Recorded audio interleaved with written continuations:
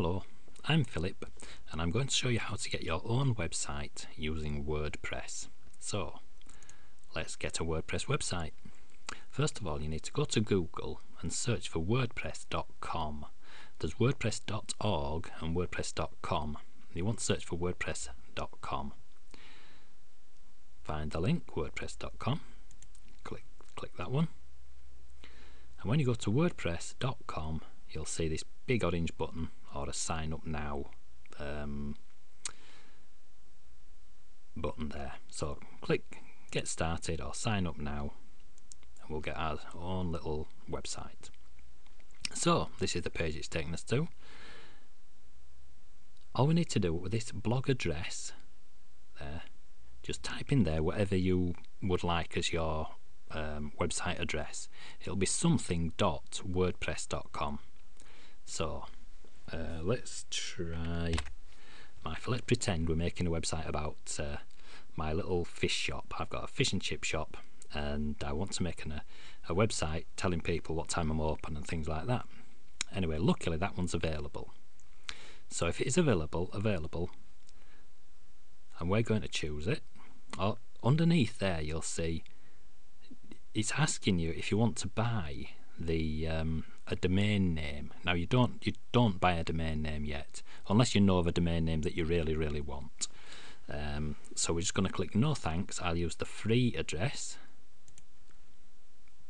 and then we've got to fill in a username, a password, confirm the password, put your email address in, and that's more or less it. Click that you want a free one. I haven't filled all the boxes in so I can't actually click it, but with a free one we get a free blog. If you want to pay more you can get all these extra bits, but we're just using it to practice on at the moment, so just get the free one and you can practice on it. Then when you've done that, come back and I'll show you a bit more.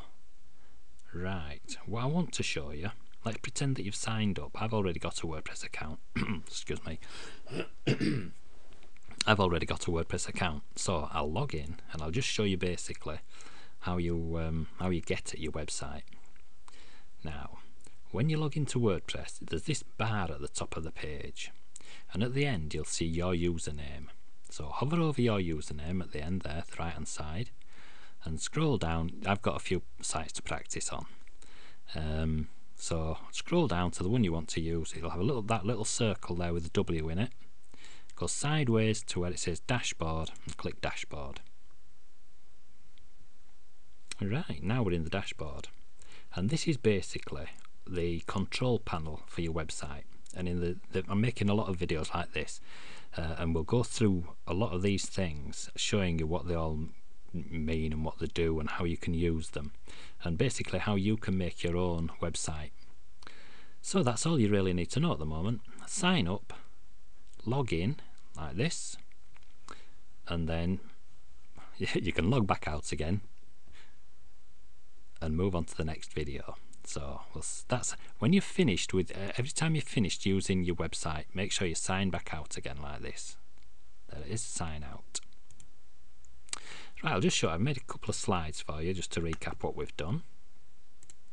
Right, this is the website that the videos are going to be posted on. It'll be on YouTube as well.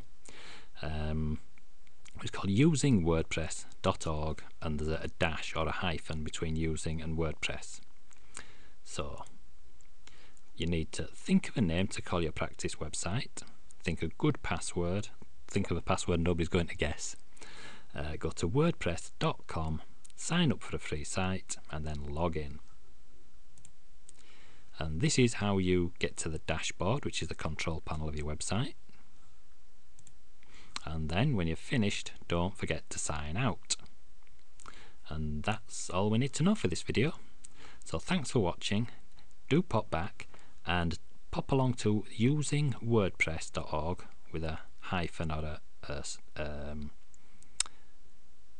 forgotten what they're called now. It's a dash. It's using-wordpress.org website, and you can also find the videos on YouTube. So I do hope you pop back and watch some more and learn how to use WordPress. Thanks for watching. Bye.